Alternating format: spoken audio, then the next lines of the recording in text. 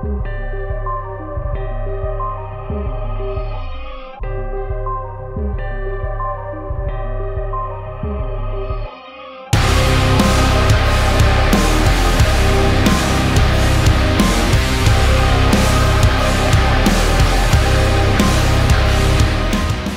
is up, guys? Welcome back to episode 2 of the 2018 through 2023 RMZ450 Pro Circuit Tie 6 Titanium. Oh my god, it's a mouthful. What's up, guys? Welcome back to episode 2 of the Pro Circuit pipe test for all 2018 through 2023 Suzuki RMZ450s. My name is Charles, owner of mXrevival and mXrevival.com, and this episode will conclude our pipe test and whether or not we found any significant power changes or weight loss. You guys are not going to believe the weight loss results. I was honestly shocked myself. And as for the cool factor mentioned in episode 1, I think it goes without saying that an aftermarket pipe usually looks a lot better than a stock unit. So if you guys missed episode 1, I will not only leave it down in the description below for you, but it'll also be in the playlist at the end of this video. I took the Pro Circuit Tie 6 unit, weighed it in its entirety. I wanted to get a baseline weight before we went out to the track and did a pipe swap and test. I also went ahead and showed you guys how to blue your exhaust. I didn't do a very good job,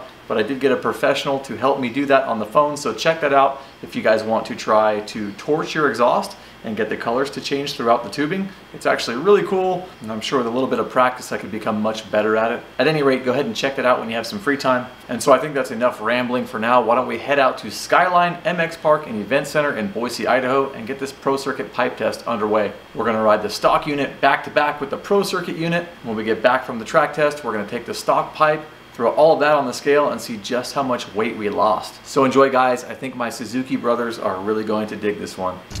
All right, guys, we have arrived. Time to get this test underway.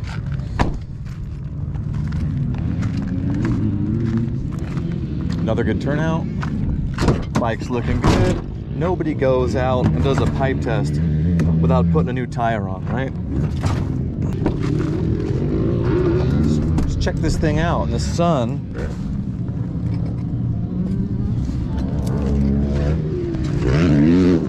Alrighty. Yeah, it's still ugly. So yeah, there it is, guys. Today we'll be testing this thing out. I'm gonna go ahead and get geared up, get warmed up, get the squid knocked off of me, feel out this baseline again for the stock pipe, and then we'll go ahead and install this together, and then we'll go and ride it together. All right, guys, I got a few practice laps in. Track is perfect. I'll pick you up like this once in a while so you can hear me. Really windy out. And we're gonna take the stock pipe out real quick and focus on a few key spots, like coming out of turns, things like that. How does the power feel with the stock unit? Sound, all of it. So let's go.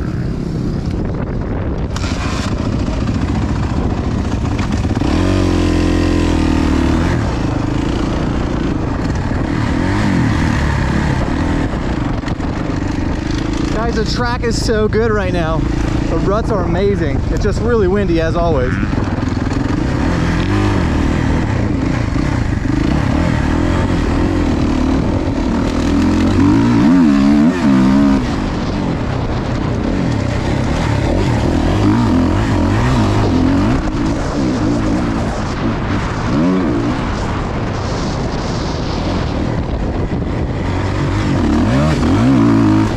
Like this turn right here.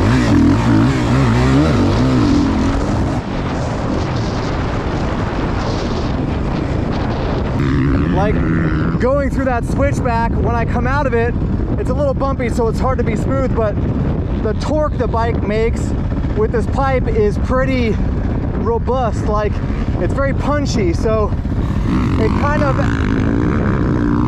adds to the experience of being less smooth, for me at least. So when the pipes are really grunty and tuggy, and then the turn is also kind of beat up already, it makes it hard to stay smooth. So I'm going to pay attention to that versus the Pro Circuit, let's say, in the same area. So when I go through a turn and pull off the track, I'll probably talk about it because it'll be something I kind of want to pay attention to. So hopefully this video isn't unbearable. It's very windy out here, and I don't have the camera on my mouth guard anymore, so it's very hard to talk to you without stopping, but let's have some fun.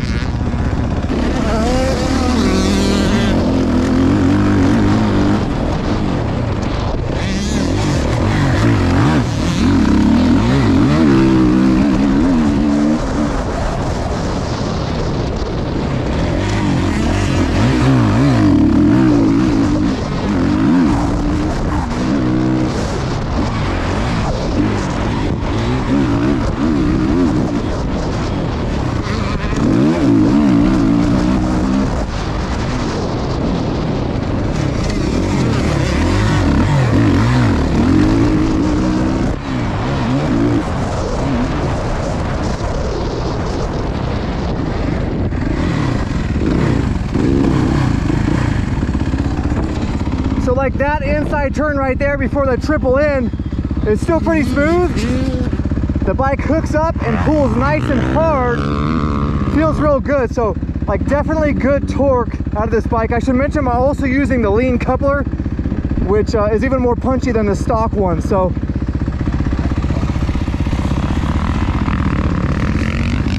I need to be smoother like that guy. No jittering, just arc through the corner.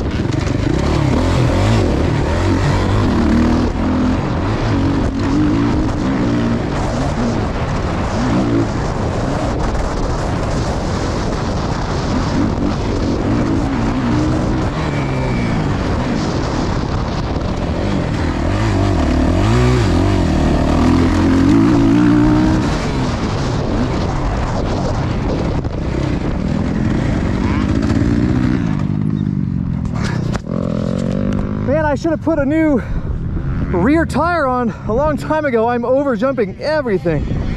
This thing is hooking up like crazy. So aside from having the caffeine jitters and doing very notchy things on the track, I need to chill out. I really like the power this pipe makes with the stock coupler or the lean coupler, doesn't matter. It's got good torque off the bottom.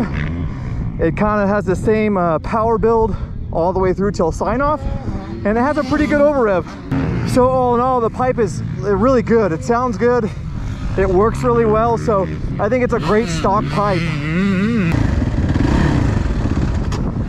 Oh man, so much fun. I think it's time to cool off, take a drink, and then put the old Thai 6 on there. Man, I'm excited to see if I can tell a difference with this thing. All right, so this thing's cooled off enough to install this pipe. We're gonna go ahead and pull it apart real quick. Super easy job. You only need a couple tools. Number 10, 8. I don't think you even need a 12, but I got one just in case. I don't remember. And a T-handle, number 6 for the head pipe Allen. So let's just pull it apart, swap this thing out.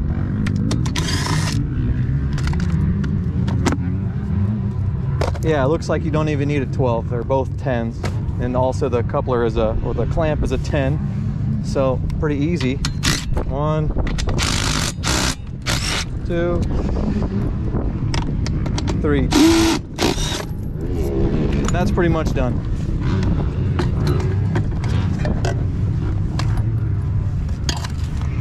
Piece suit looks a lot nicer, that's for sure. So head pipe just need the number 6. I'm gonna go ahead and bust the bottom one loose. It's hard to get the number 6 up top to reach the other one of these because the radiator's a little bit in the way. So I figure if I loosen the bottom one, then I can use the T-handle on the top. Yeah, that worked out really well. So now I just want to remember where that was. So basically the bottom one, or the top one, was bottomed out. So I can reset that top one first with the T-handle, then tighten the lower. Be pretty simple. And there's the 2 little Allen nuts. Head pipe comes right off. Yup, sure does. Now at this point in the install, some guys will put a new pipe on and they'll say, man, I fired it up and it's running all erratic. It's idling high, idling low. And sometimes that's because they forget there's a copper gasket inside the cylinder head that mates up to the head pipe. And sometimes they fall out. Guys put their pipe in and then the bike ends up sucking air. So you can usually get away with just running the one that's in there. That's the stock one. It's only ever had the head pipe on it. I bought a new one just because, so we'll go ahead and pull that out.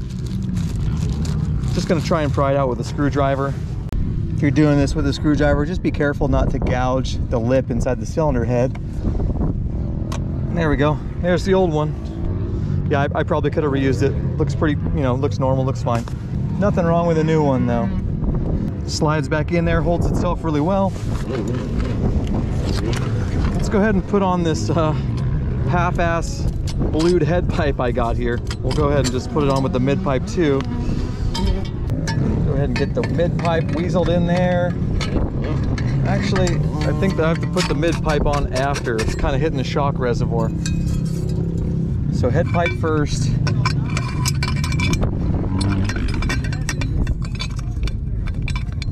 And then in the reverse of disassembly, we're gonna put that top nut back on first. Yeah, the pipe doesn't look all that bad once it's tucked into the bike. Can't tell how horrible a job I did bluing it. Go ahead and start the bottom one too, just to keep the flange stationary. And then we can go ahead and bottom out that top one. We'll go ahead and do a full tightening once we have the pipe all positioned so we can allow it to rotate a little bit still. Go ahead and do the mid pipe.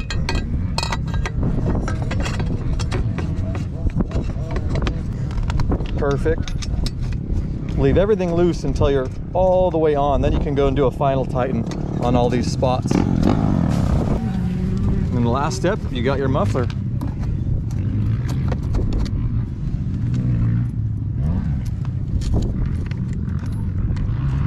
And then of course, we don't want to forget the little hook. This little spring goes from the mid pipe to the canister. So, got that hooked on in the back. Got my little spring pullers for my 2-stroke pipes. Works perfect for this. And there are a couple grooves in the titanium here where the spring actually rests. So you can't really put it in the wrong spot. There you go. Final step is to, of course, tighten everything. We're not going to use the impact gun for that. And then this thing straightens itself out at all the joints when you go ahead and put the final snug on all these parts. Actually, guys, I should start at the front and let that head pipe seat into that new gasket before I do the rear sections.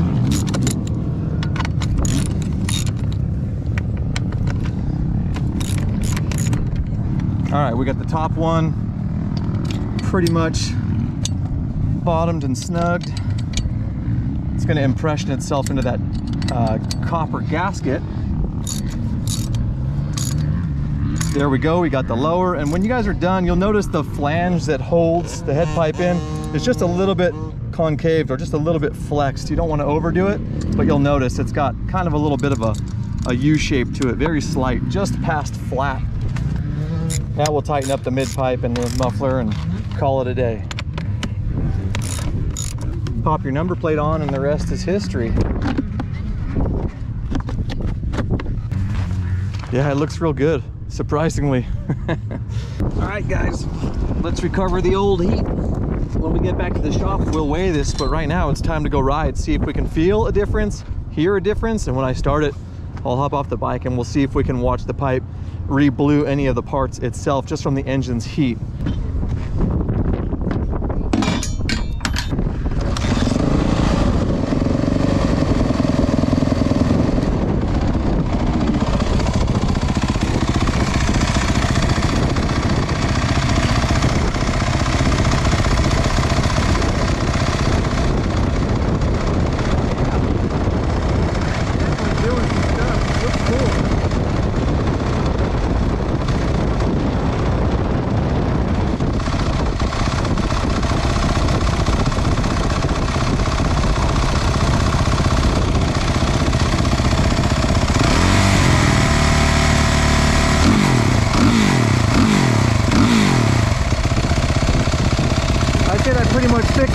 I made.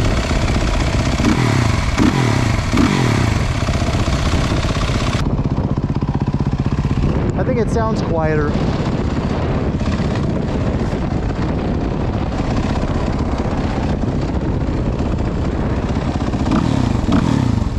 Yeah, it's definitely quieter.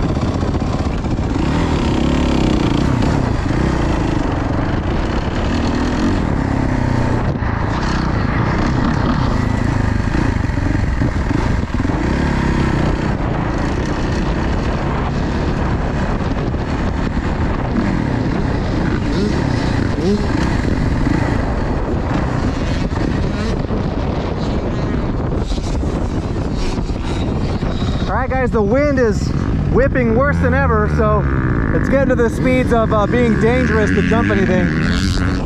But right off the bat I can tell the pickup and power delivery is smoother and more mildly metered than the stock. And that's why I mentioned earlier I was paying attention to the grunt of the stock pipe out of turns, because I feel like this pipe might help mellow the bike down, not in terms of losing power, but applying it more in such a way that it's more usable.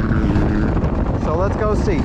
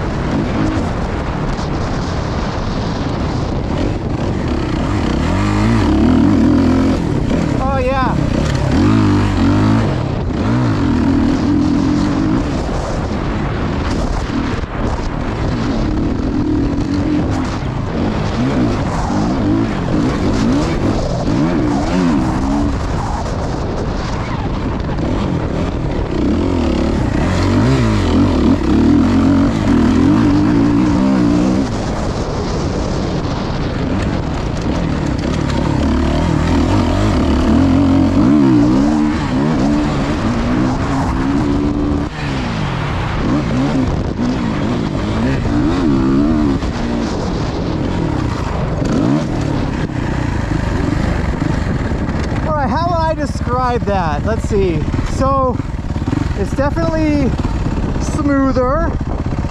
The power is smoother off the bottom but stronger after that, so it's like it ramps up more smoothly, then kind of stays in the same power range like the stock pipe does, in terms of keeping the power moving more linearly, so that's good.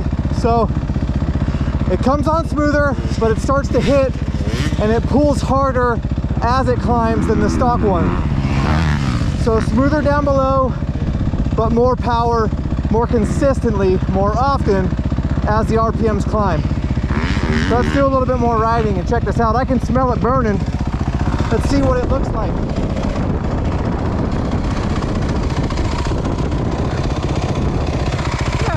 Pretty much the same. Looks awesome. I did a good job on that. Ha ha ha.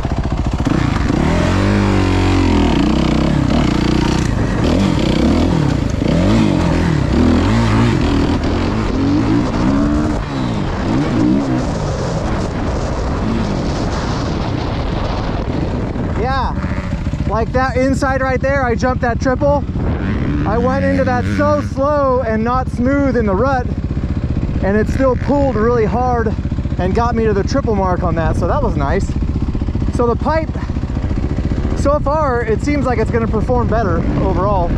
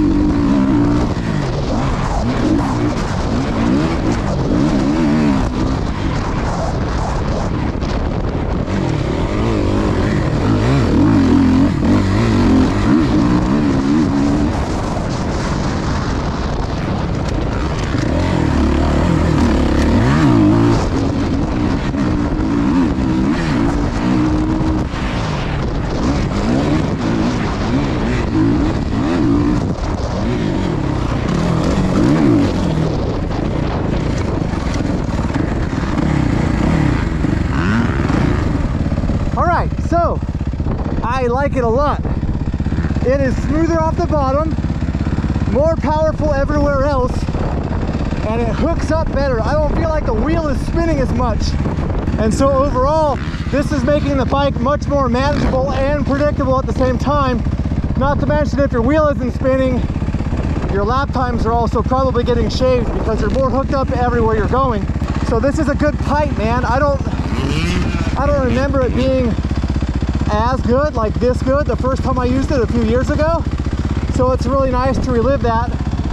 And on top of that, we still haven't even weighed it. So we're gonna probably lose weight on top of it being a better looking pipe and a better performing pipe.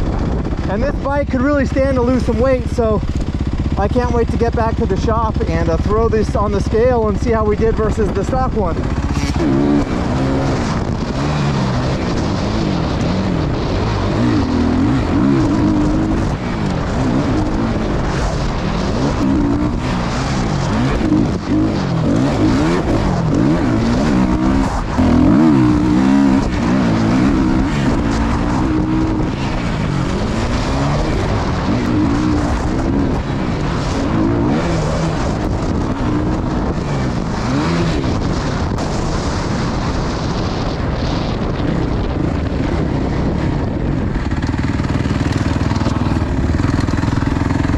Yeah, much better pipe. This thing is more consistent than stock. Feels really good. Can't wait to weigh it.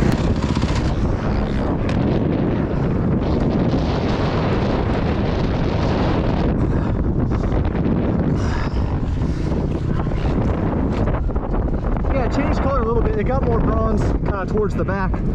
Still looks pretty much the same as earlier though. It kind of smoothed out all my crappy work, so I'm excited about that. It looks good.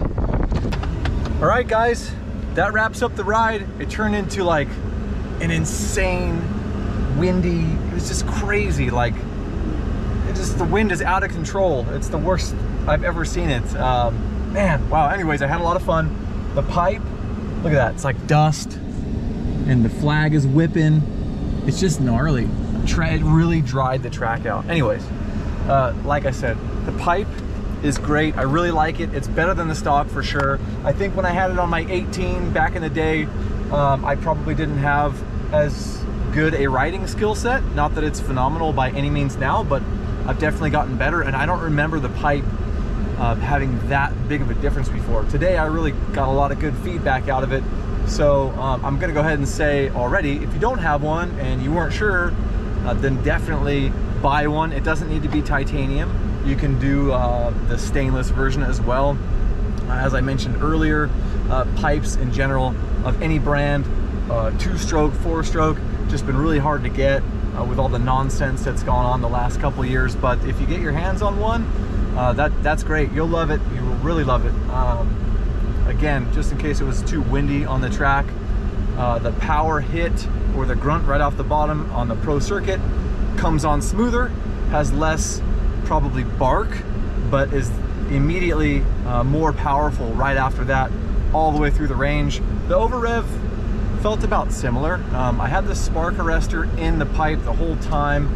I don't generally ride with them out. It's just something I like in there. I feel like the power is a little better. I should have taken that out for you guys. Sorry about that. The track is just unbearable to ride though.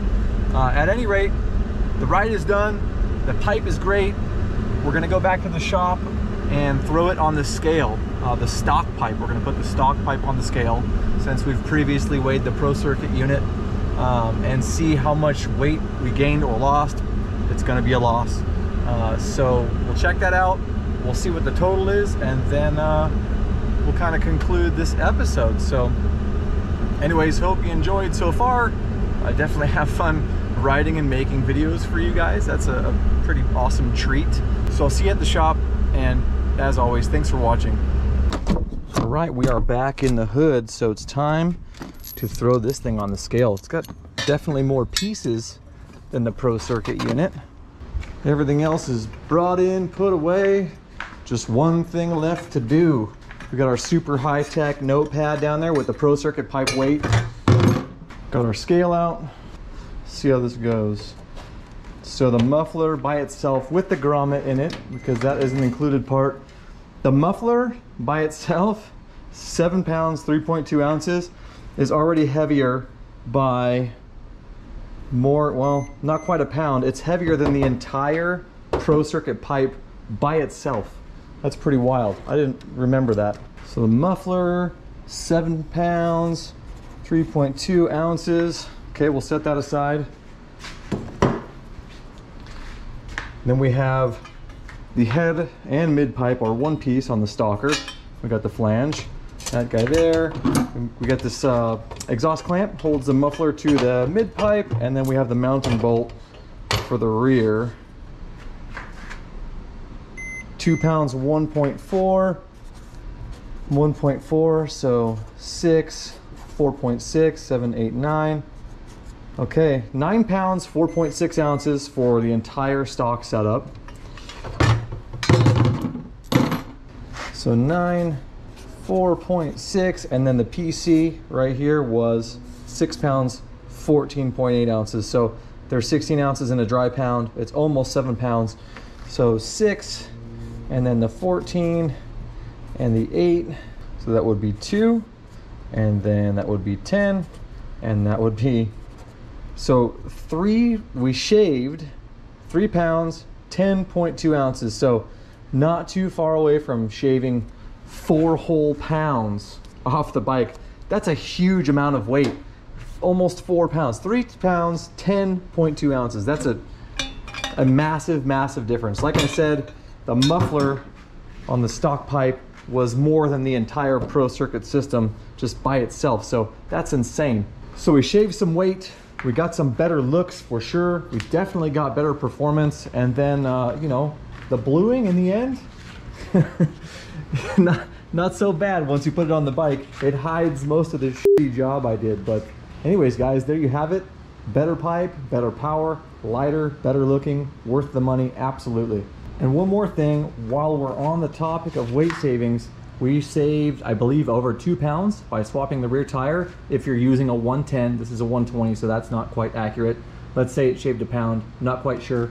The engine mounts, I believe, saved about a pound over stock. So overall, this bike is down, you know, a good bit of weight. Let's see, so it'd be 4, 5, 6. Let's say it's down 6 pounds from those mods. If you're running a 110, you're down closer to 7 pounds. 7 pounds is a ton of weight. That's a ton of weight to shave off a bike. It'd be, you know, best served below the springs. Anything below the springs is considered unsprung weight and therefore has a greater effect on handling when you shave weight. So things like tires, that's a big deal. The more weight you can get shaved below the suspension, so to speak, is really, really good. But overall, man, if you're running a 110, Dunlop, not a Bridgestone. Bridgestone's a heavy one. And the motor mounts and the pipe, you are down, man, about 7 pounds. So big, big deal. I hope you guys enjoyed the video. So guys, there you have it. Much better looks, much better performance, shaved a ton of weight, and definitely a shit ton more style points. It's also common knowledge that style points add about 37 horsepower. How could you go wrong with that? I think the only downside of this pipe for some people is going to be the cost. They're a little bit over $1,000 if you can even get them right now. And as mentioned in episode 1, you guys can reach out to me if you'd like. I'd be glad to do a stock check for you. We do carry these. It's just been kind of tough to get them, but still happy to help you get one. And you don't have to spring for the titanium carbon version either. You can actually get a stainless unit. You're not going to save as much weight, but you still could get a very similar pipe, definitely the same style of power, for less than the titanium and carbon unit. So there are some options. So if you have any questions or comments for me, feel free to leave them in the comment section below. Be sure to check out the website for all the other really cool mods like the engine mounts. Your support really helps out the channel tremendously, and I sincerely appreciate you. Until next time, you guys can check out this playlist right here for all the other mods I've done to this bike, suspension, engine mounts, etc. Always back to back, always a real-time test. And until next time, guys, shred safe, and I will see you soon.